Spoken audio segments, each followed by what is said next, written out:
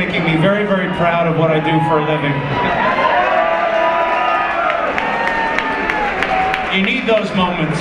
All of us need those moments. I don't know if I have to consult the record books here, but I may be the person that has played Firefest the most in one form or another. Is it 4? Is it 4? It's not 5? You don't count though, nobody likes you.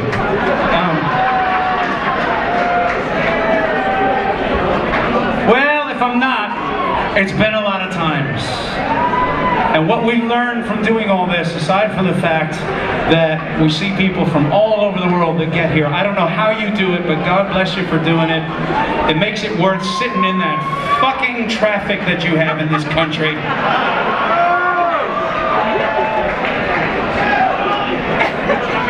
And most importantly, what I feel that it's about is, okay, we're all rock fans, we all love our music, but it's also family. I mean, I know a lot of you at this point. In various places I've seen you, and I'm terrible with names, but I know Smiles real well. And so I've always felt very, very strong coming here and having us playing for you, whatever it may be, because it's a bit of a community. Everybody knows each other, people get together beforehand and afterwards. We're gonna party a little after tonight, yeah?